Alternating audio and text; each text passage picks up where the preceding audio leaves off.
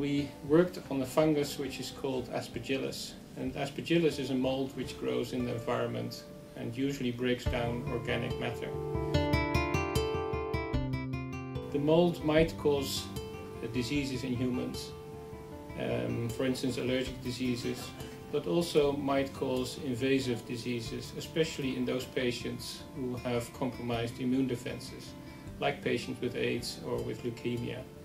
And one of those Aspergillus species, Aspergillus fumigatus, is the one which causes the most invasive fungal infections. And these infections are associated with a high morbidity in patients and also with a high mortality.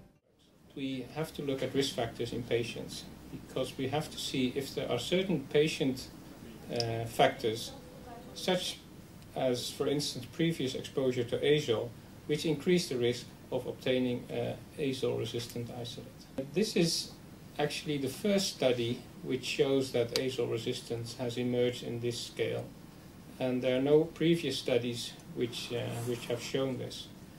And also, this is for the first time, I think, that we have evidence, at least that is our hypothesis, that resistance to azoles in Aspergillus is not only emerging in the patient, but also might be emerging in the environment due to, for instance, use of azole fungicides in agriculture or for material protection.